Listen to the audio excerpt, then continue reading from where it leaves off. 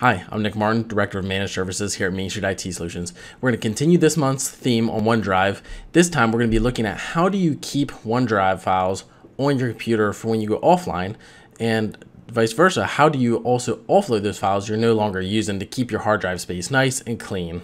Stay tuned and we'll find out.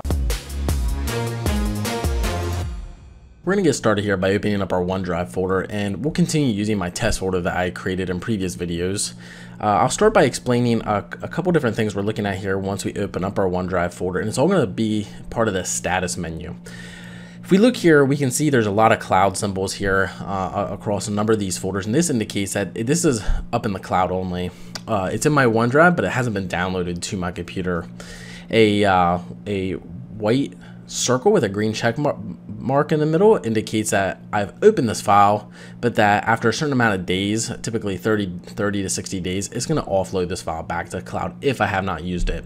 And this is just to help keep your folders clean and ensure that you're not continuing to keep files on your computer that you don't really use all the time. And finally, the third option, status option, is this white check mark with a green circle in the middle, and this indicates that I've told this folder, hey, you need to stay downloaded to my computer at all times, and so any files that are created in this folder will automatically be downloaded to my workstation here. But we're going to continue looking at our test folder, so we're going to highlight this, and you must highlight this for all the you must highlight the folder you're looking at changing these options to in order to get the correct menu options. So we'll go ahead and right click this folder, and this is going to present us with a couple different options. And because this is a cloud only folder, we're going to see this free up space is not it's grayed out. We can't actually check that. So I'm going to go ahead and select this always keep on this device here, and what you're going to start seeing is this two blue arrows here.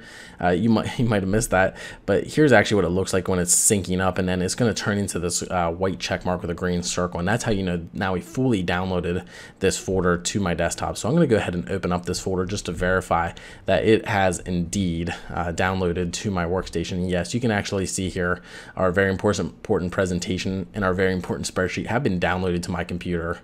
So we're going to go back, we're going to go up a level, and then alternatively what you can do is actually we're going to go ahead and right click this again, and now we should get the inverse options here. We should get the options to free up space, and then you can actually see here always keep on this device is checked. So we're going to go ahead and click free up space, and this will offload those files. It'll keep it in the cloud, so we always have the option to re-download those items, but it's going to remove it from our hard drive locally.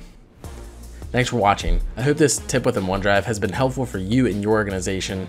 Don't forget to like and subscribe to continue to receive tips just like this one in the future.